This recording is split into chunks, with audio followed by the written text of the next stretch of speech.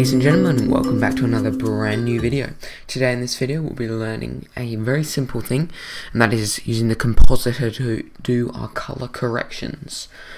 So you've got a render and you want to color correct it, but you don't have GIMP or Photoshop, so you can use Blender's compositing system, which I'm just going to show you a few basic nodes to learn, and that can change your render to look even better.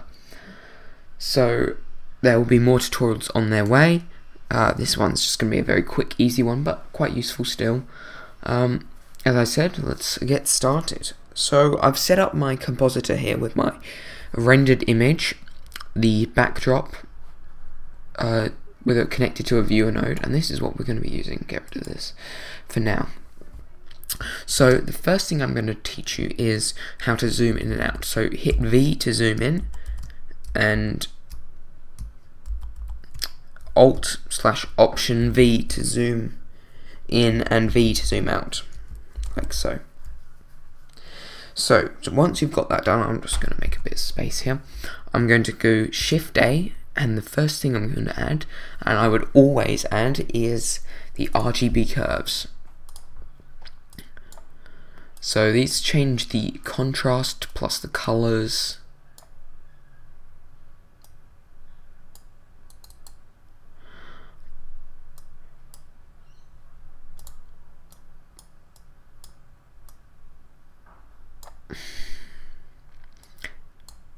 Really enhance the render.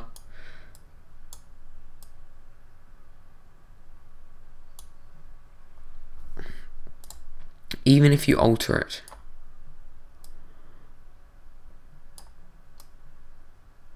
The tiniest bit, it can have a really awesome effect on your render. Something like that I'm going to use today. The next thing I like to add is just a really straightforward brightness and contrast. Even though you can do this in curves, I like just having the simple numbers that I can do. So that basically adds brightness, that heightens the contrast,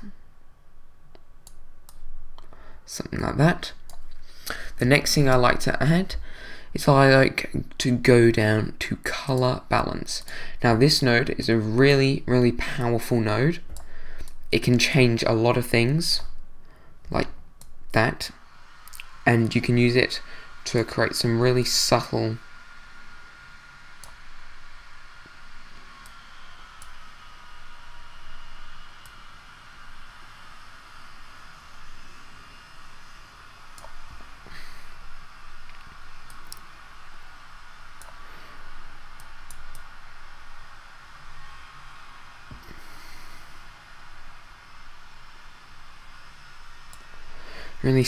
effects. Another node I like to do is a mix node, and I like setting mine to overlay and choosing a deep blue and turning the factor.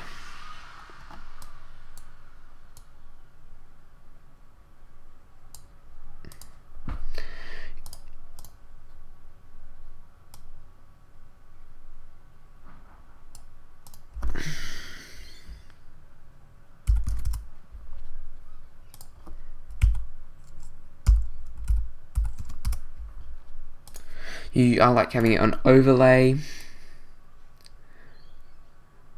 That just adds a nice night bluish, purplish tinge to the whole image. That's using the mix node, basically adds a tinge or a tint, as you could say, to the whole image. So let me just check if I'm missing any nodes. Ah, yes.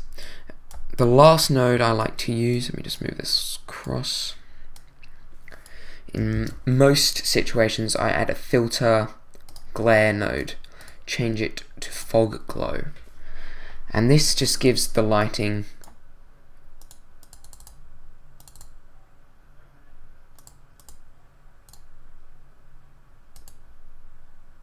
a bit of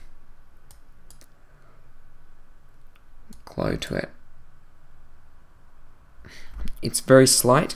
An example I can quickly show you is of the chair. I added a glare here, and that just there's slight bits of red like there, which is part of the glare. What else have I done with glare?